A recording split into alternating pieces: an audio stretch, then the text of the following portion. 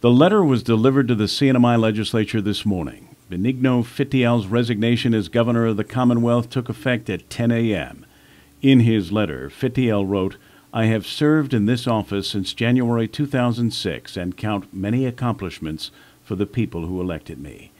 He explained the reason for his resignation by saying that his personal health and the best interests of the Commonwealth have led me to this decision.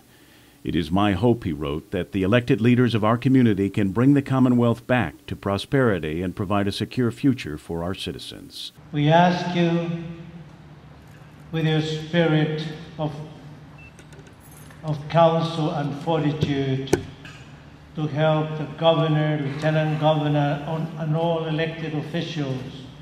There was promise. When he was first elected nearly 7 years ago, Fitial had big plans for improving the CNMI's economy.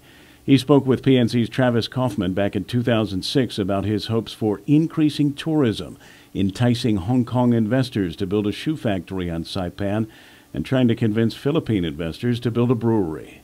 We have from the Philippines, San Miguel Corporation, is interested in opening up a brewery here in Saipan. 4 years later, even though the CNMI's economy took a nosedive, Commonwealth voters re-elected Fitial to another term. But frustration boiled over in 2012 when the House attempted but failed to impeach him last year. Voters rejected the pro-Fitial lawmakers in last November's election. The new House reintroduced the impeachment motions at the start of this year, and all 18 allegations against the governor were approved, including the unauthorized release of a federal female inmate to give him a massage, the awarding of a $400,000 sole source era management contract to a former cabinet official within days after that official's resignation, the shielding of former Attorney General Buckingham from being served a penal summons over a $19 million diesel power deal.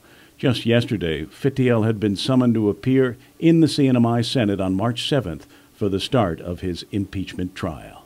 I, Eloy Songal Inos. I, Eloy Songal Inos. This afternoon, former Lieutenant Governor Eloy Inos was sworn in as the new governor of the CNMI, and former Senate President Jude Hofschneider took the oath as the new lieutenant governor. Reacting to the news here on Guam, Governor's Communications Director Troy Torres wished Fitial well. We also wish the citizens of the CNMI well. Now is a time for healing the divisions that have been up there because of these proceedings, and also to wish Governor Fitial and his family well in their future endeavors. While Congresswoman Madeline Bordallo expressed the opinion that Fitial's resignation was probably for the best. I knew him, all these years, and I'm sad to see him go, but probably it's in the best interest that he did resign. Kevin Garrigan, PNC News.